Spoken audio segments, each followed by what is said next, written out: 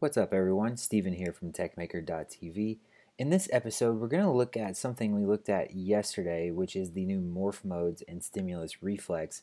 But in this video, we're going to look at it with view components instead of using Rails partials. In the previous episode, we were looking at a checklist feature that's part of a note-taking application. This is a simple project management app that we were also building out as a demo, and as always, you can find this project built out from start to finish over on techmaker.tv, and probably most of it's on YouTube as well. I don't remember exactly what's where off the top of my head, but the entire series is over there on the website for sure. But anyway, this project, instead of using partials, we've built this out with view components, and essentially as you update this, you can see the little status badge over here changes, but it's a little more straightforward than the other one in the sense that we don't have like a progress bar and different things like that. So what we want to happen is once we change this status, we just want to re-render this box instead of re-rendering the whole page and doing a DOM diff, which is what's happening now. And we need to look at how we can do that with our view components implementation. This is going to follow a pretty similar path as when we looked at this with partials yesterday. So if you saw that, you're going to be fairly familiar here. I did get some really good suggestions from Hopsoft over on the Stimulus Reflex Discord, and if you're interested in Stimulus Reflex, I highly suggest you go check that out. And anyway, I'm going to use some of the suggestions for some code styles that he made. But anyway, let's go ahead and go to the code and jump in. So if we open up our gem file, and down here at the bottom, or wherever you have the Stimulus Reflex gem, I'm going to change this to be exactly 3.3.0 pre-2, and then we'll go bundle, and that should update us to the most recent version.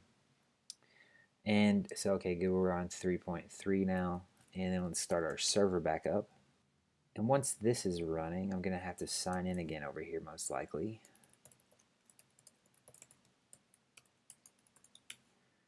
And I'm going to go over and open up the projects show page just to remind ourselves what this looks like.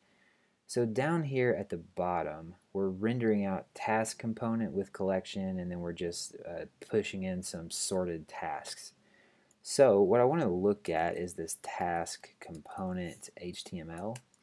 What I want to do in here is add an ID equals, and we'll pass in a DOM ID, which is a helper method that we can use to actually generate an ID automatically from the active record object.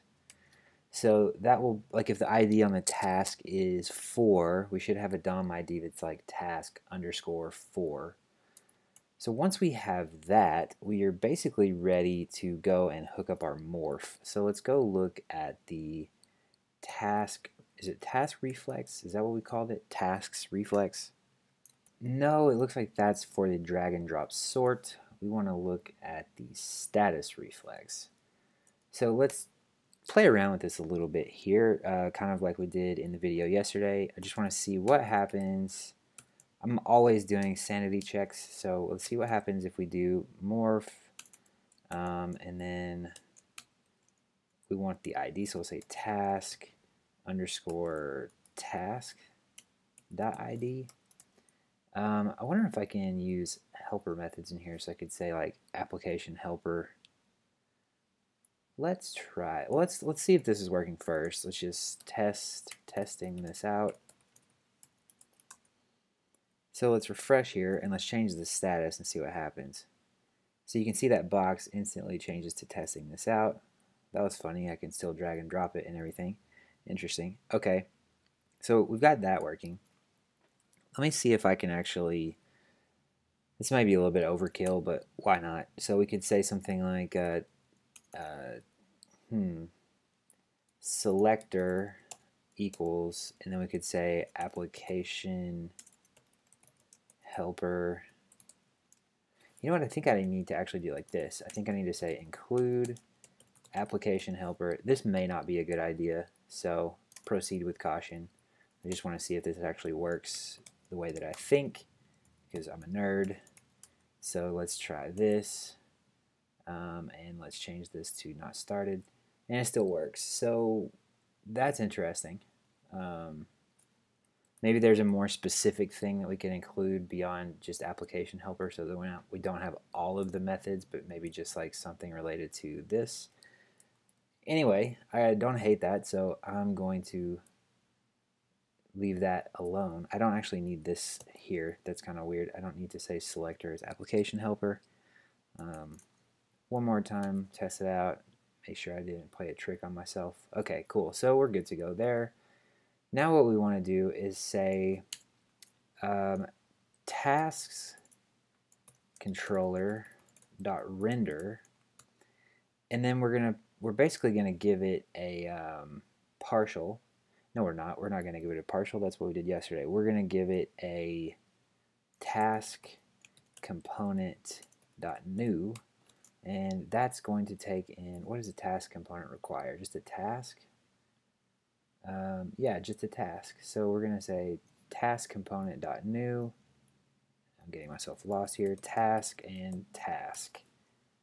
Okay, let's try this. So if I go back and refresh over here, just change this to complete, and it looks like we're working. So that's actually extremely quick and easy to get going, and I'm a big fan. So one of the suggestions that was made was to call tasks controller here instead of, yesterday we did application controller.